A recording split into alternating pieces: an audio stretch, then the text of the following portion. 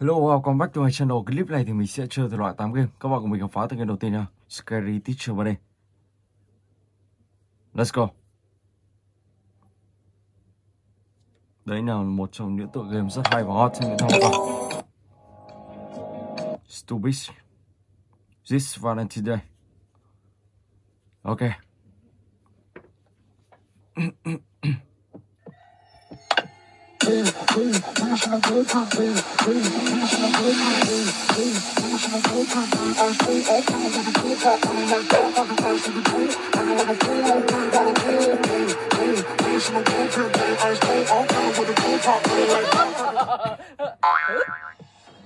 Careful. The next thing you hit, you'll fall in love with. I know who I have my eyes set on.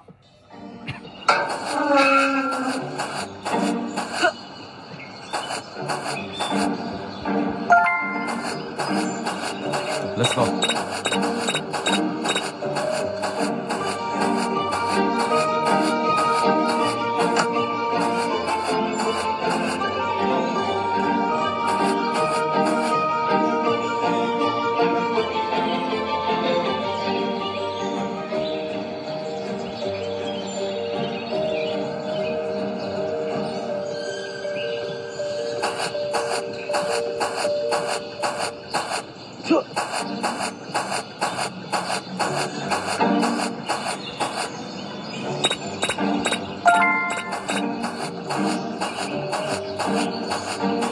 Wow, I'm really beautiful.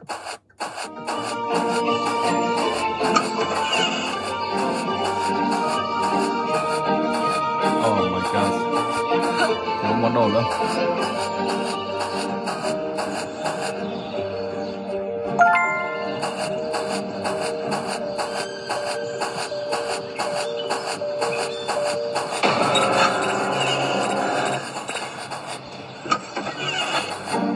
Stay out of my house, you little brat.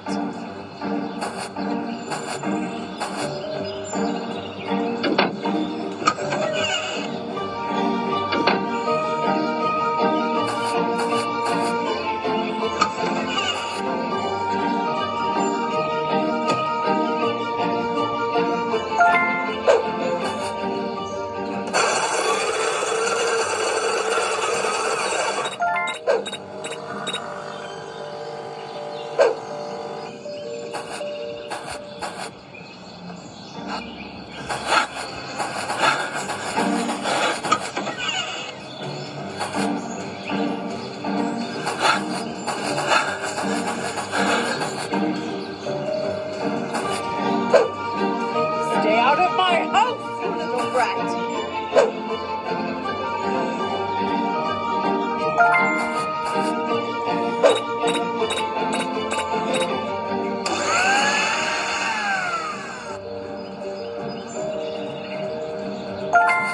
Okay, let's go.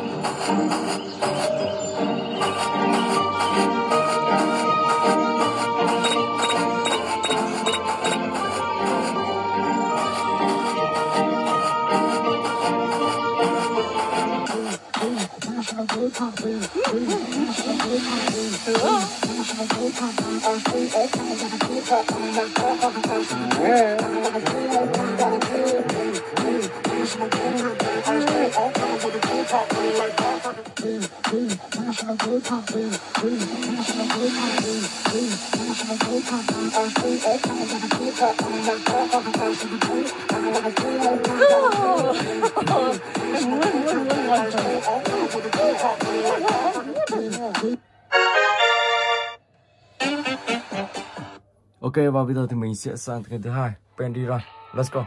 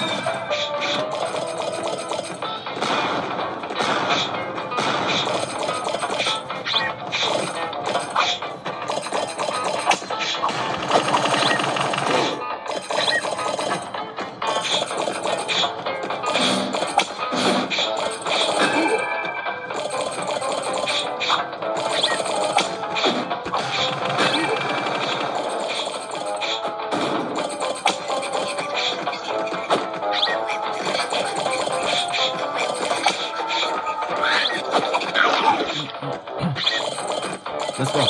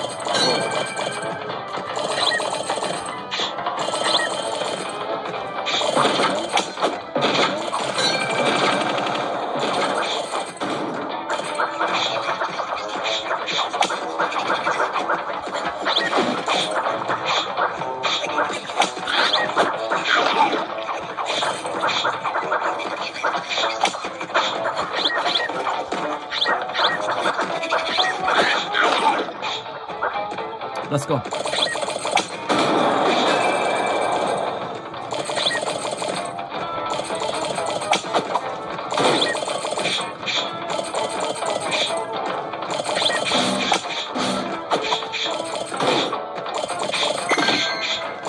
Ông ta còn 9 máu thôi. Ok.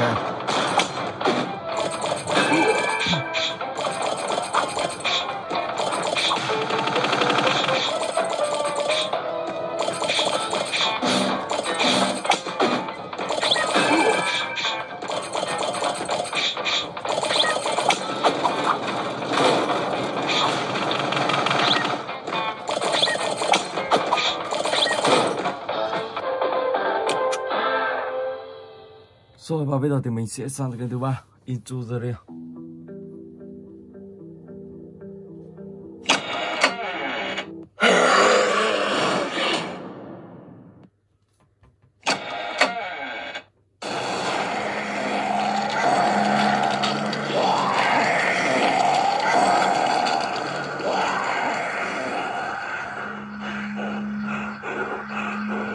Let's go.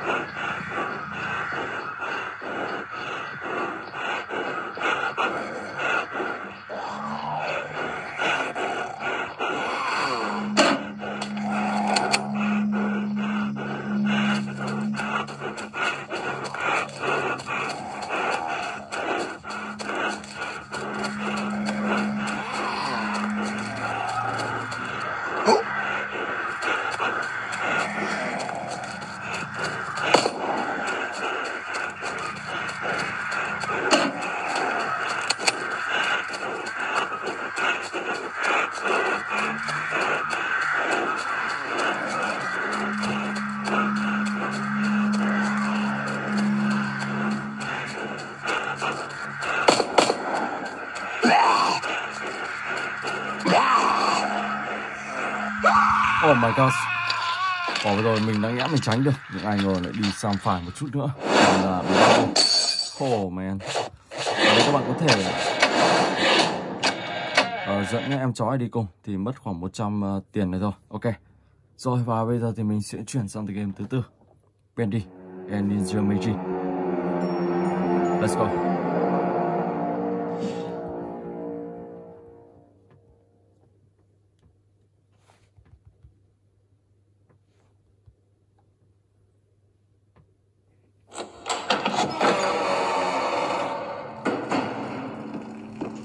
All right, Joey. I'm here. Let's see if we can find what you wanted me to see.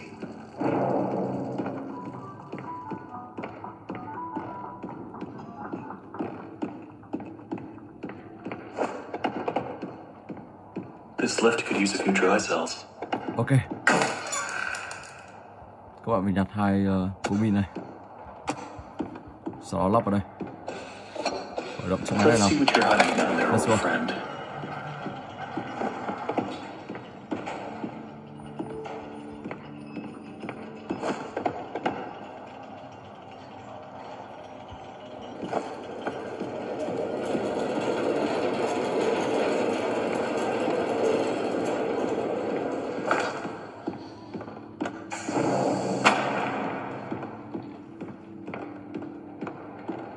All right, how do I get Rồi, this to các bạn work? sẽ phải tìm 6 món đồ này.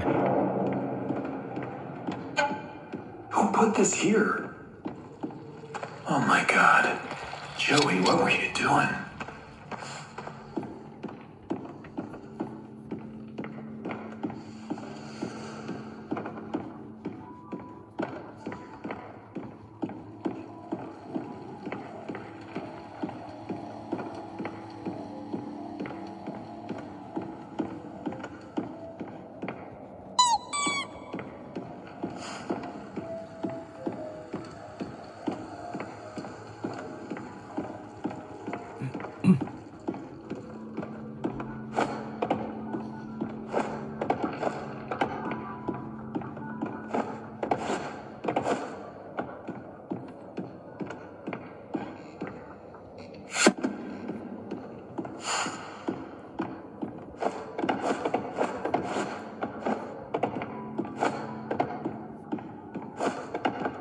Món đồ thứ 3, thứ 4.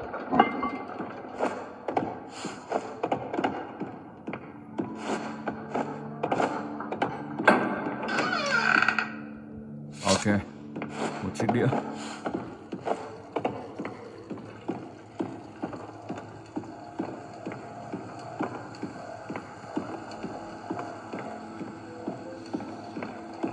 Looks like they knocked out a wall or two after I left. Guess it took a few people to replace me. Ok, giờ đó là xong. Okay, that's all of them. Đã đủ 6 món đồ. Sau đó các bạn sẽ đập vào 6 cái trụ bên trong kia.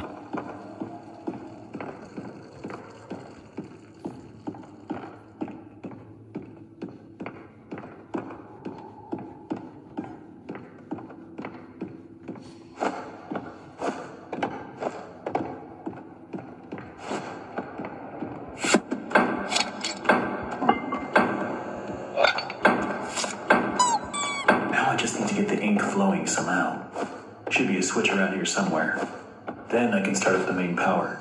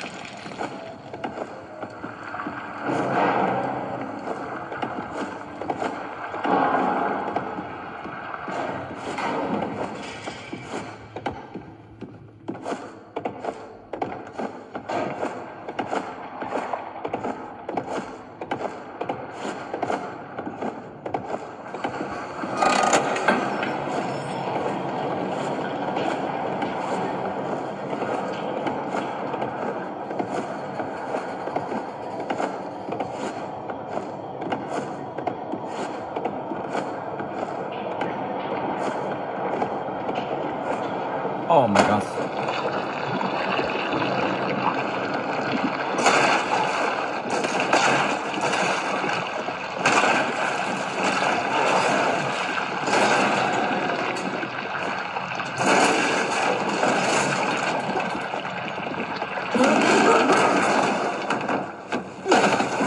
Okay.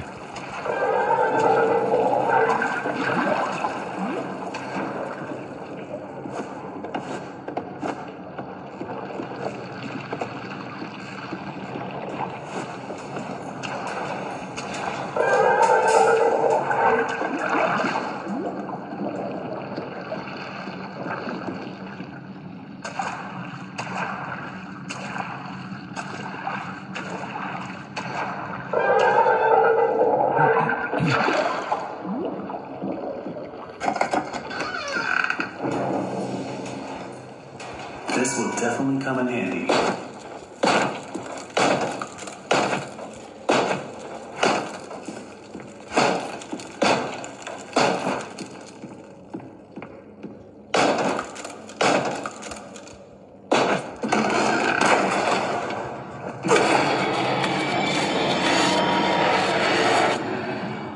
Rồi ok, và bây giờ thì mình sẽ chuyển sang game thứ 5, Friday giờ 13.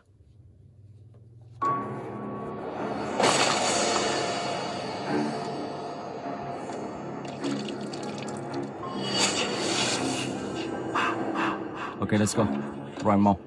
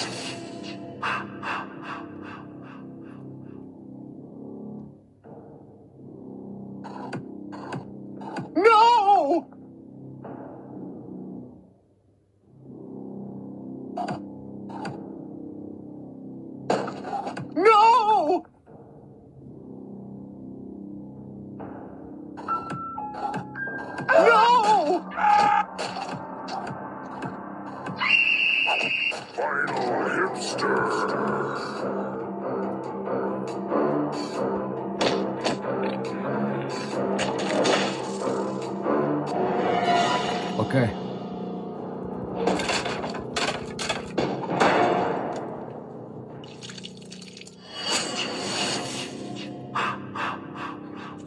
Ok mà.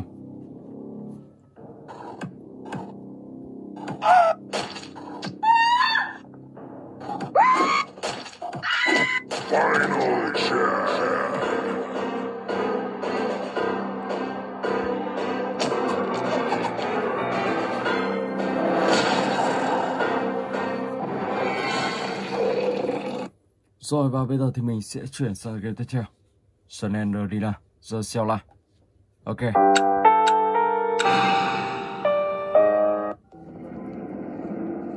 Let's go.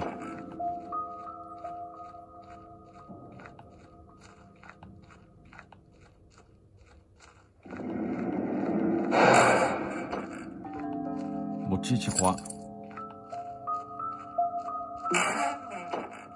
Một quyển sách.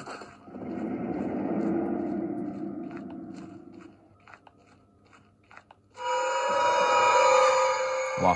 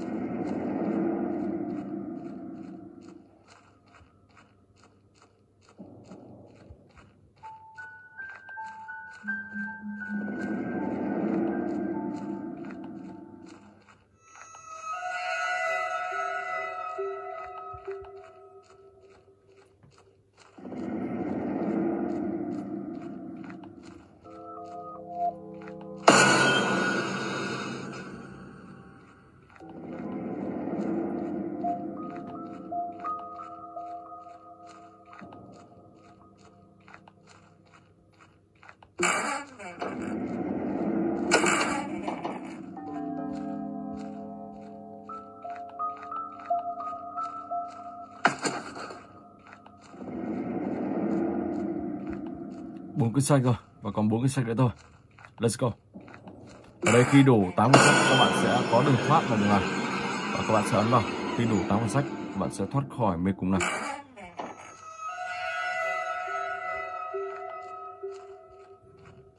tiếp tục đi sâu bên trong.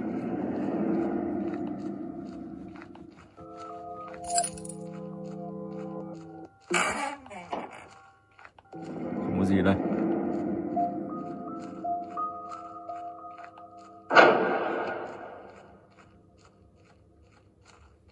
Sách thứ 5.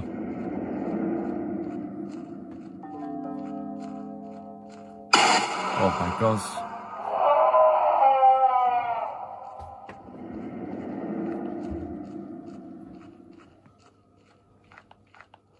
Số này là một ngõ cụt rất là sâu luôn.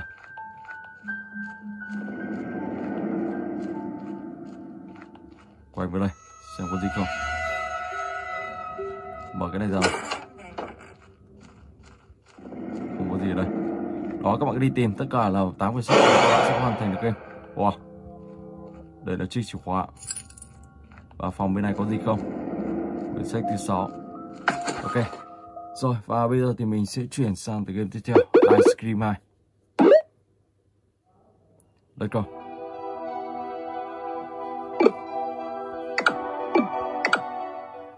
Ok.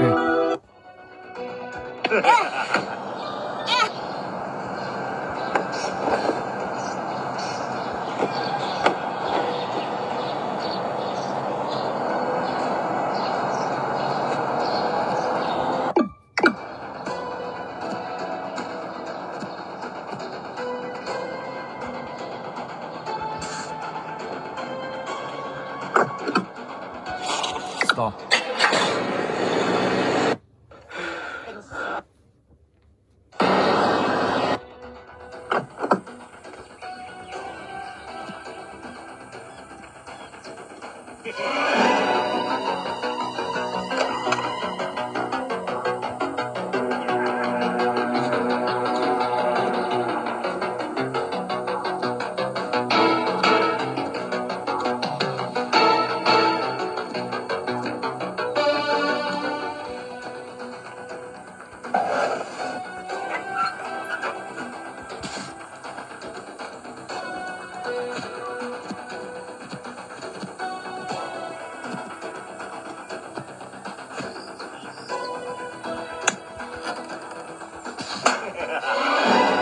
Rồi, sau đó các bạn sẽ nắm cái này vào người ông ta.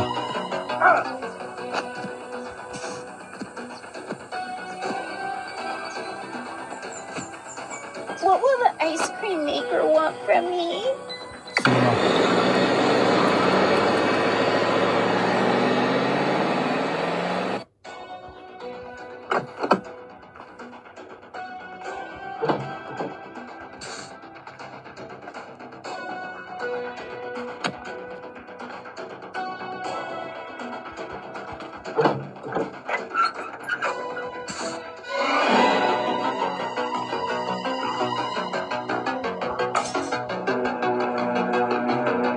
Chạy thôi, chúng ta là ngay sau mình.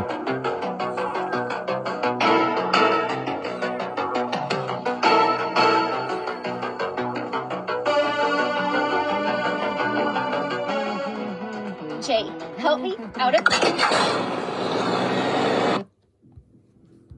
I'm going to kill some kids today. I'm looking for the chump puppy ones. Going to find me some chubby kids and we're gonna make some ice cream fun. Cái này mà phải có cái vé thì các bạn mới vào được trong ngôi nhà đó.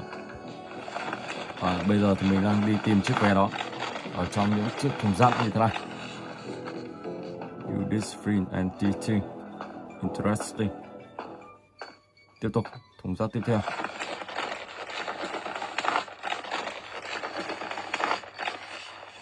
Không có gì. Thùng tiếp theo nào.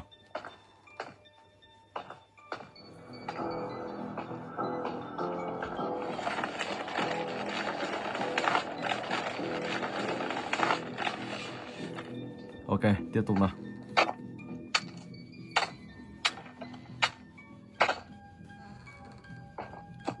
iPad của mình nó đang chưa tương thích với tựa game này, cho nên mình phải đi chéo thì nó phải nhanh hơn một chút.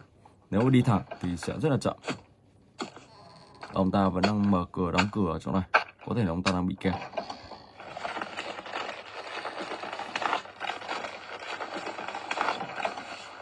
Đây rồi, đây là tấm vé. You found the piece of press.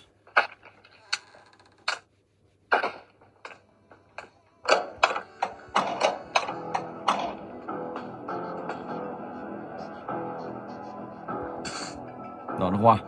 Các bạn sẽ vào trao đổi lọ nước hoa này. What's up, Jay? I have a rare piece that I found out there. Surely you know what to do with it. If you bring me something pretty, I'll give it to you. Super cool.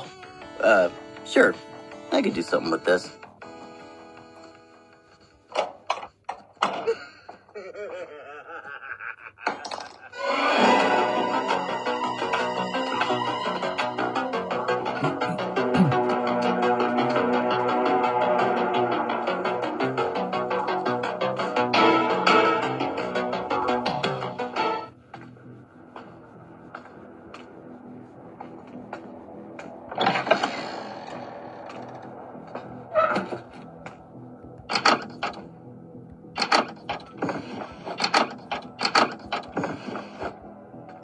Careful.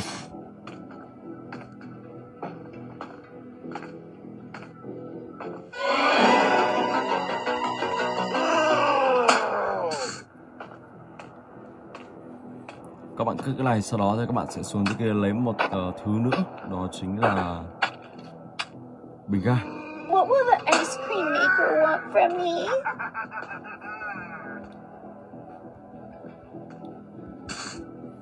Khi ông ta đến gần, các bạn chỉ cần ném một món đồ vào người ông ta là ông ta sẽ không làm gì các bạn.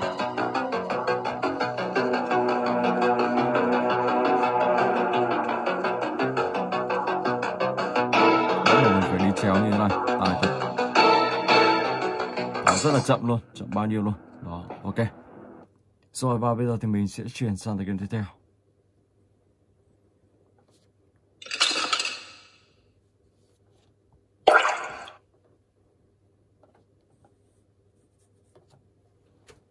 Wow, let's go.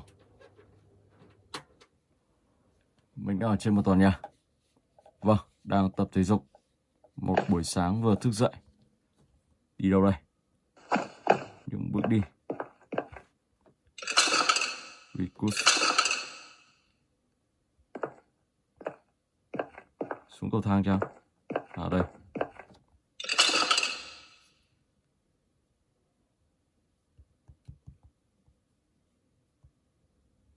Đài liên lưu. Đó là nói về một ông bán kem ice cream. Local ice cream factory caught up fire last night.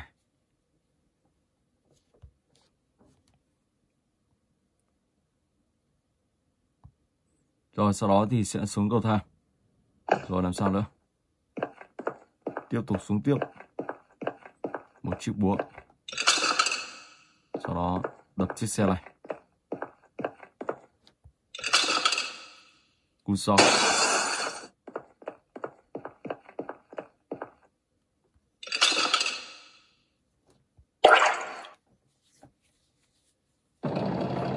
Ok.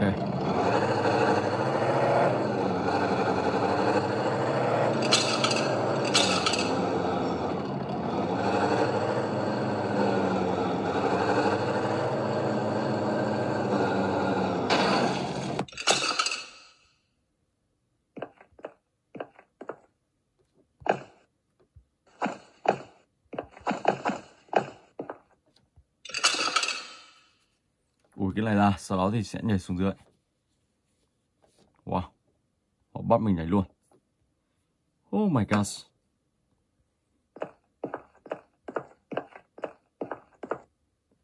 Wow.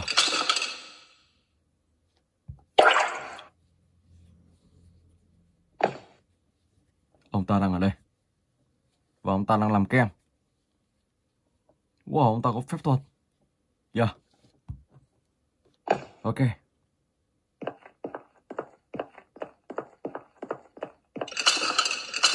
Không hiểu sao nó cứ có cái red room làm gì.